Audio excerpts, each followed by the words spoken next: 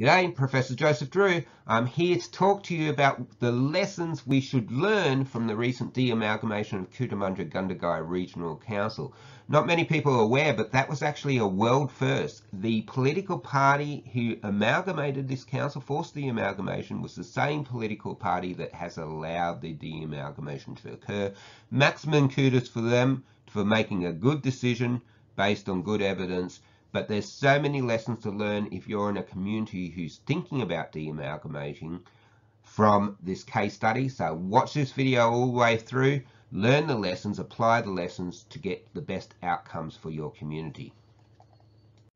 Okay, the first lesson to learn is that you must have a strong economic case. It's absolutely imperative that both of the de-amalgamated councils can stand on their own feet from day one, that they have a viable proposition to become financially sustainable so that both communities can prosper. Now, the sad truth is that some amalgamated communities can't de-amalgamate because they wouldn't be viable. Too much damage has been done over the last 5 or 6 years, and that's very sad. You need to find out which camp you're in and what your situation is before you even think about going through the Boundaries Commission process.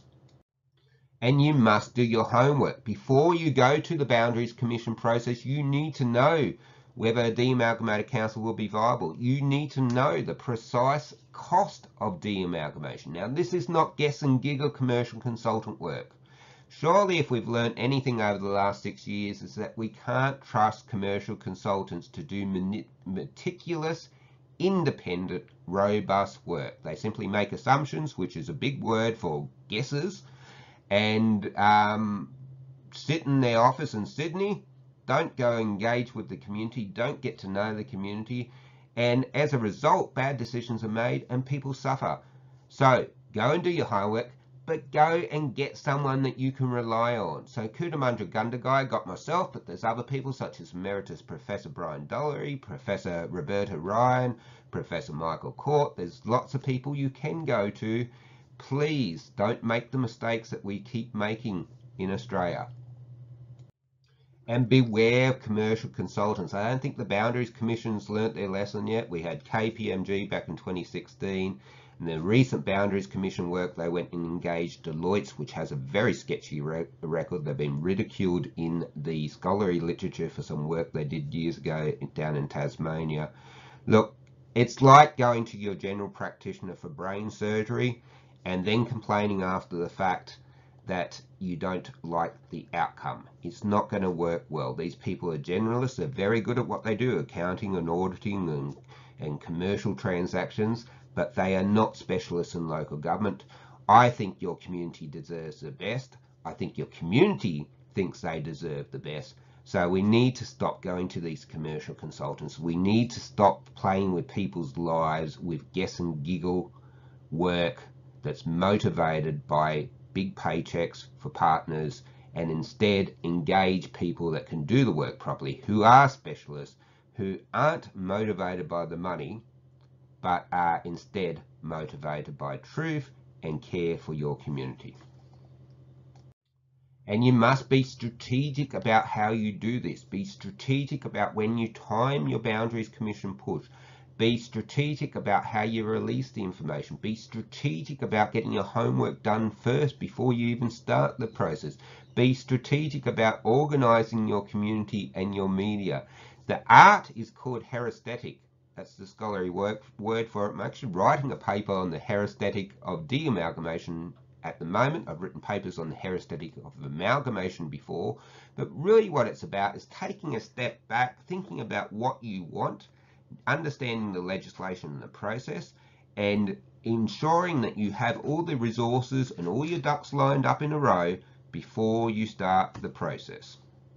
Now, I should point out that we do have a state government election coming up next March, and that obviously has big implications for how you would approach the art of trying to get a de-amalgamation for your community, if indeed that is the best thing for your community.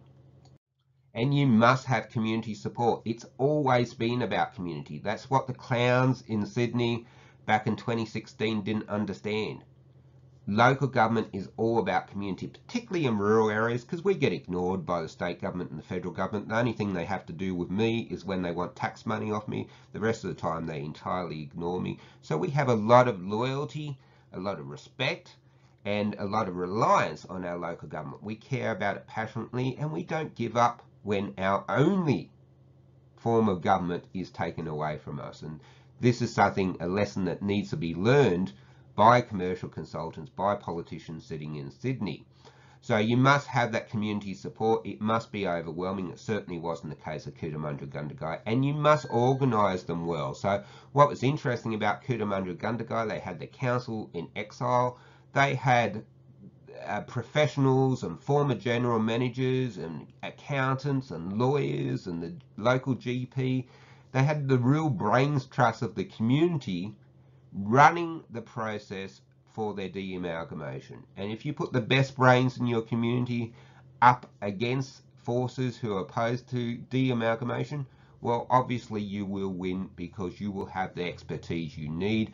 If you don't have expertise in a particular field, go out and get it. That's what Cootamundra Gundagai did when they engaged myself for certain services, and they engage some other professionals for certain services.